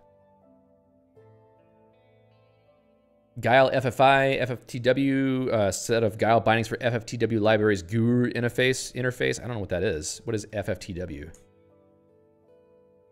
Okay. It's another kind of like math library, discrete Fourier transform library. Okay, that makes sense. Guile file names, tools for manipulating, excuse me, manipulating file names. All right. Guile file system, utility functions that augment Guile support for handling files and their names. You're gonna see a lot of file system libraries here in the section of F prefixed libraries, which makes sense because you need to do a lot of that. Dave says Eris plus Geeks has been explored. Yeah, that makes sense. I mean, if you want to have like a file storage.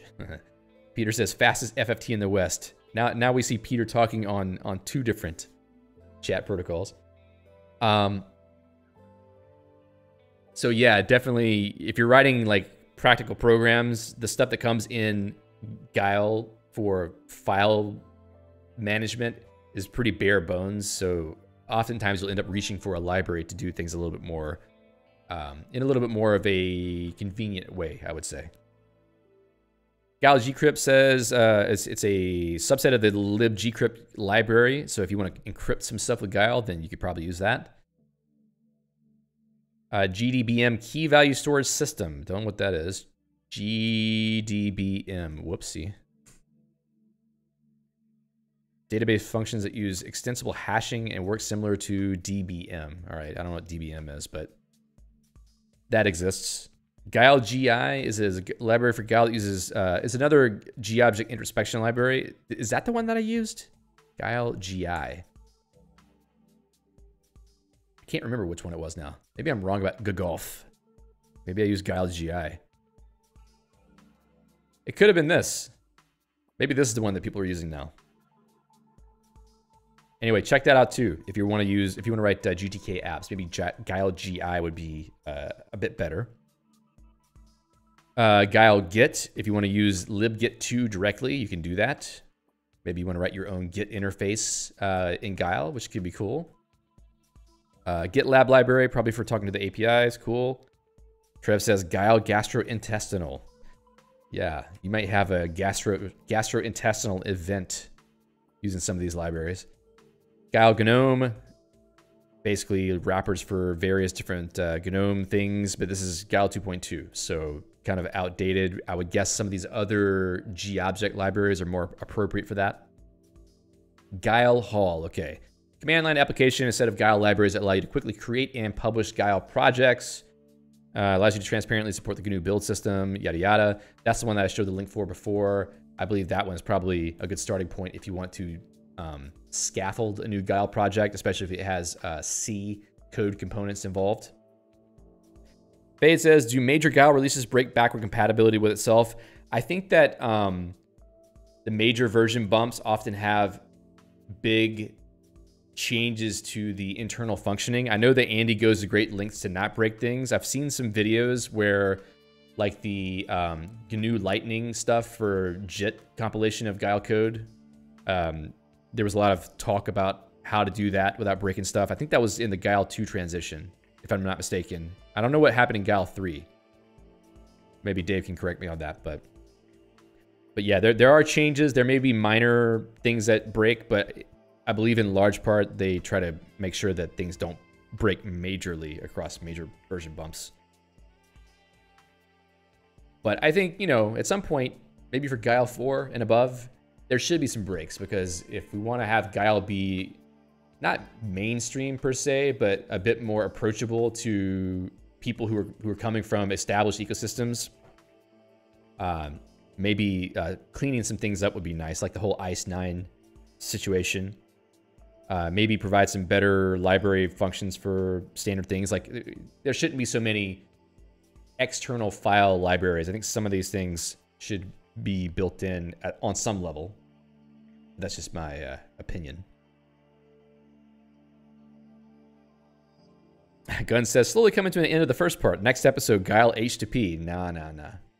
We're not going to do that again. In fact, since we got 10 minutes here, I should probably just quickly scan through and point out anything that's legitimately interesting. Like a Guile ICS. Maybe somebody cares about that, but not me. Let's see. Okay, Guile IRC. I actually do use this, and it's pretty cool. It's not working right now. Well, it is working right now. When you see the little chat stuff pop up on the screen, if it pops up, somebody in the IRC say something. But when you see the chat pop up on the screen on the stream, yes, like that. Thank you, Ashraz. That's actually coming from Guile IRC, because I'm using Guile IRC to connect to LibreChat in the SystemCrafters-Live channel, and then I'm hosting a web page from inside of Guile Scheme that the browser view in OBS is connecting to, and displaying a web page that then polls an endpoint in Guile to get all the IRC messages and show them on the screen.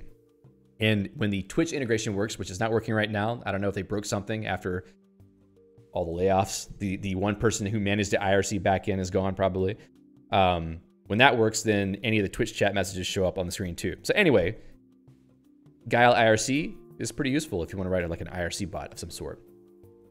Guile JSON, you're definitely going to want to use that if you're writing code that accesses web services or maybe exposes a web service. For sure, you'll want to use that. There's also a JOT library in case you need to do any kind of authentication, JSON web tokens. Let's see, Guile lib has a lot of useful stuff in there. This is kind of a dumping ground for common libraries that you might want to use, so that's something to look into if you want. Guile Mastodon can help you to write a Fediverse app, which is interesting. Gunn says, is that a JQ rewrite in Guile? I don't know. Let's see, it could be. Netlink, okay, let's see.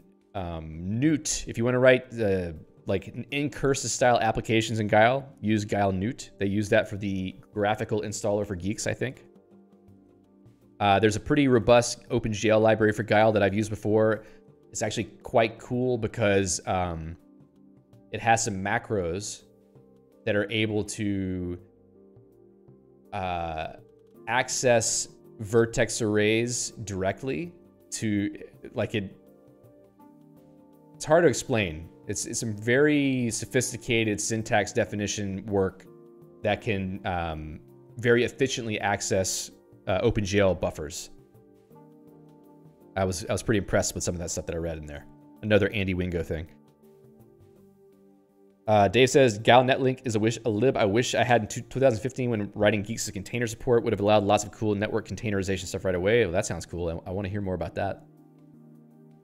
Let's see. Guile PG if you want to use Postgres databases, but that's Guile 2.0.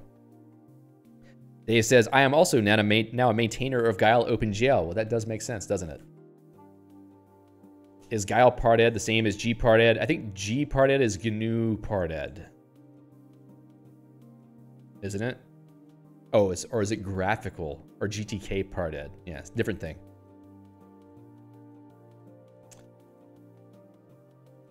Guile Present defines a declarative vocabulary for presentations. Is that what Andy Wingo uses for his presentations? I don't know.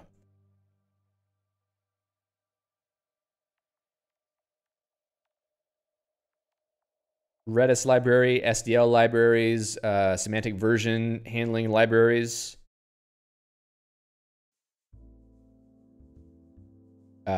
Dave says, yes, it is what Andy uses. Andy Wingo's presentation slides always have a very consistent format. If you ever look at the blog post on his site where he's talking about some of his talks he's given, they have a very common look, and that's probably why, because he wrote his own tool for that. I'm guessing he wrote that. SQLite 3 bindings, a bunch of Surfy implementations. So if you don't know what a Surfy is, basically Scheme is a core language specification, and any language extensions are separate specifications called SRFI, Scheme Requests for Implementation, I think. What does Surfy stand for? No, not squash rackets. Scheme Requests for Implementation. If you check out the site, you can see the whole list of Surfies for various different things. There's all kinds of stuff in there. Some of them are not implemented. They're just like proposals, but some are actually accepted, like the ones that are green, I think. They're accepted, and some Scheme implementations have libraries for them. It says, Scheme Request for Further Incompatibility. Yeah, it is kind of like that. But there are many Surfy libraries you can pull down for Guile. Well, not that many, as it stands. SSH library, syntax highlighting library. Let's see. WebSocket library. I think that might be a Dave Thompson jam there. I've used that a little bit. It's cool. Guile WM, which is old project. It may still work. It's in the Geeks package repo, but it's a window manager with Guile. Guile script is actually a compiler that compiles Guile code to JavaScript. If you want to write Guile code for the browser, but you don't really need to do that anymore because Guile Hoot is going to make that a whole lot more streamlined and modern. Dave says Guile WM isn't something to use now, but the way it's implemented is genius and something to copy wherever possible. Well, now you maybe want to go check out the code for that. Geeks, yes, I think we might have heard that before. Geeks data service, let's see. Geeks module command. Environment modules, manipulate software environment. Okay, different thing. So now we've reached the end of the G's. Now we're in the H's. Let's talk about Haunt before we leave, because that's pretty useful. It's also by Dave Thompson. See, that's why it's nice to have Dave around here, because Dave kind of knows a thing or two about Guile. Let's see, Haunt D. Thompson. Haunted Thompson. Wow, it's not even showing up. dthompson.us. Let's just go to the direct website and look for Haunt right there. Okay. Yeah, also go to Dave's website and look at the other stuff that he has written. Haunt is a static site generator written in Guile Scheme. If you want to have a statically generated website and you want to use Scheme to write the code for it, check it out. It's pretty cool, actually. A lot of the Geeks websites are written with Haunt. I think the Sprightly Institute website is written with Haunt. I think Dave's own website is written with Haunt. There's a number of websites around that you can find that are written with Haunt. And actually, the Geeks website, excuse me, is a good example of this. Excuse me. Because you don't really know, like, what the... Where is the... Ah, thanks, Dave. Awesome.haunt.page. In fact, let me put that in the show notes, because you'll want to check these out to see sort of what's possible with Haunt as a static site generator. Yes, it looks like the most complex Haunt website. I saw a lot of stuff in there that was pretty cool. Let's see, where is it at? It is in, it's not, is it in apps? Blog, media, base. Like, this is a full Scheme program that generates a website. There's a lot of stuff in here. I'm trying to look for, what's the other?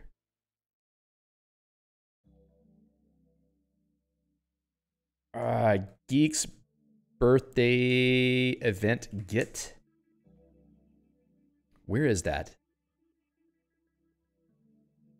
Anyway, go check out the source code. I can't remember where I saw all this stuff, but they've got a way that they've basically created records for a lot of the stuff they want to display on the site. So it's really easy to maintain certain information that's being displayed. Oh, I think here's one right here. They're defining a record type for publications. And then they've got a lot of code for rendering these things. So that's types. It's very well organized, as you can see. There's a subsection of the site, a site that has types, utils, and builder plus templates. So this is the SXML code for generating the view for a playlist preview. So it's like a full application, even though it's a statically generated website. Definitely worth checking out some haunt sites because they are more like Scheme programs than websites that are written with like Hugo or something that just eat markdown files and poop out HTML. Sorry for that crude explanation. Anything else worth looking at? Because I have to go now. Let's see. I'm sure I've forgotten lots of things. So if anybody wants to comment on the stream recording, please feel free to let us know about other cool things for Guile. mcron, which is basically a cron program that you configure with Scheme. I've used that before. Kind of cool. Mess is also very cool. I think it's a Scheme implementation, but it's very, very low level. And also a C compiler. I think that Kites might be working on that. I don't know if Kites is still here, though. Dave says Geeks uses mcron. That's true. That's true.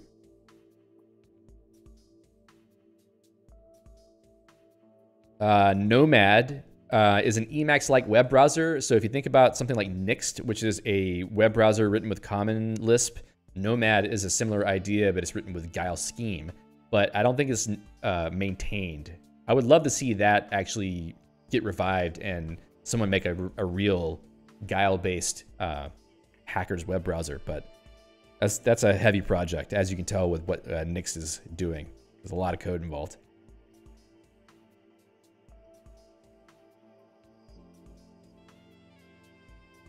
A lot of other stuff here. Scheme, byte structures. Yeah, I think that's something you can use to manipulate C-style data structures directly in memory, which can be useful if you want to interop with C programs and not have to do really silly things. Yeah, Dave says an indie web browser is a big lift. Yes, it's a little bit overwhelming, I think. It sounds easy in theory, but in practice, not so easy. Yeah, Fade says just the JavaScript support alone is a major project. Well, we're not talking about like writing a new engine. A lot of these things just use WebKit GTK, but writing the shim that gets inserted into every page so that you have the ability to like do all the nifty little follow link prefixes and stuff. Like that's a lot of stuff in there.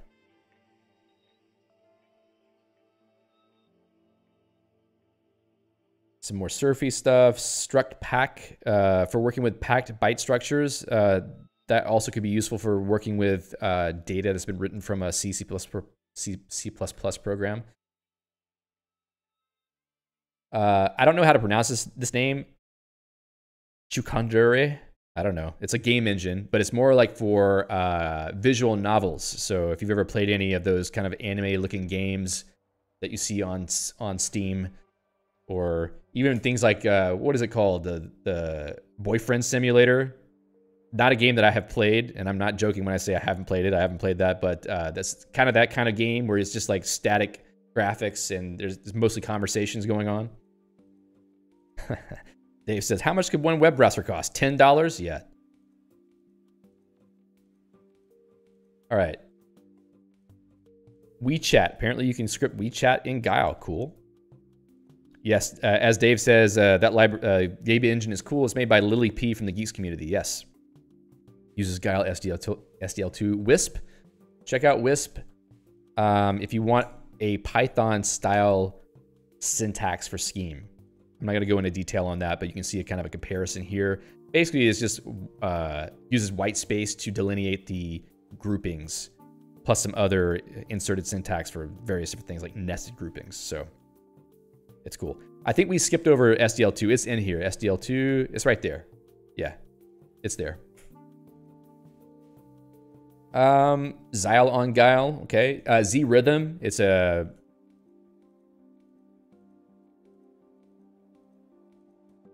I never typed that correctly. It's a more recent DAW, digital audio workstation, for people who want to make electronic music or even electronic music. And it can be scripted in Guile.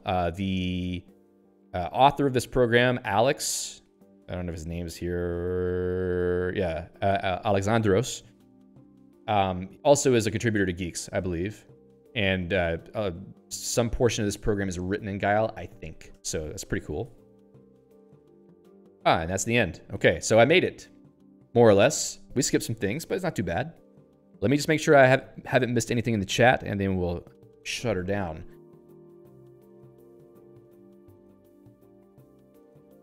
Let's see, where am I?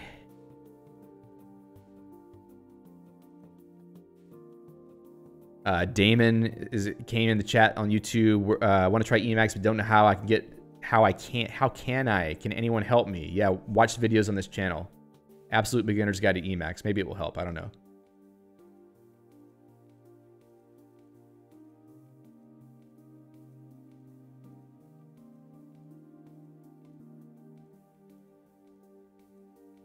Okay.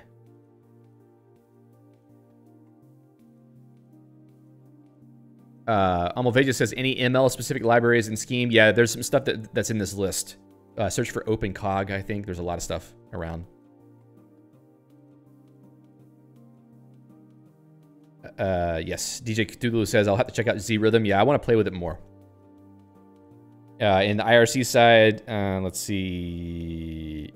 Yeah, as Dave says, the Heart of Sprightly white paper uses Wisp. Yes. Some love it, some hate it. I think it's cool. I actually would like to write a little bit of code with it because I think it's kind of nice, actually, to have that syntax. And Dave says, yeah, I've heard System Crafters is where it's at, the coolest place on the net. Not the coolest, but, you know, cool enough. We got a lot of cool people that hang out. We make jokes all day long. We probably cost companies a lot of money for all the wasted time. Landfill says, my brother made the Z-Rhythm website. That's cool. It's a nice website. Okay, so hopefully that little walk through all of the programs and libraries related to Guile was helpful to sort of show you that learning Guile actually would be useful if you want to hack on some cool stuff. There's a way to use Scheme in a more practical sense. And there's a fairly large community around Guile, especially with things like Geeks, etc. So it should give you a little bit more of an impetus to learn Guile, I think, if you want to learn a Scheme, if you want to try it out. There's lots of stuff you can do. I definitely think that doing a little bit of game development with Scheme is a good way to warm up to it. Probably there'll be a spring Lisp game jam sometime. So it was in May last year, it seems. Probably will be around a similar time frame this year if people are... If Dave and Technomancy organize it at some point. Who knows when that will happen. But anyway, point being, if you want a cool way to learn Scheme, I would say my suggestion is to do the Lisp Game Jam whenever it happens and use Chickadee as a library. Dave says, there will be one approximately April or May. I will definitely be involved in that, writing some kind of game for it and streaming it. So typical thing that I do. All right. So let me know what you think about all the stuff we saw here today in the comments. If you have any comments, or find me on the places that I hang out and let me know there. I'll commit these show notes so that you have access to the links that we talked about today in case you want to check those out. And yeah, let me know also what ideas maybe you have for the stream next week, what things you might want to talk about. I have some ideas that people had sent me before, but keep sending them because there's many things that we can do. All right, folks. Thank you so much for being here today. Really appreciate your attendance and your attention. And until next time, happy hacking. We'll see you. Oh, hope you have a great weekend. See ya.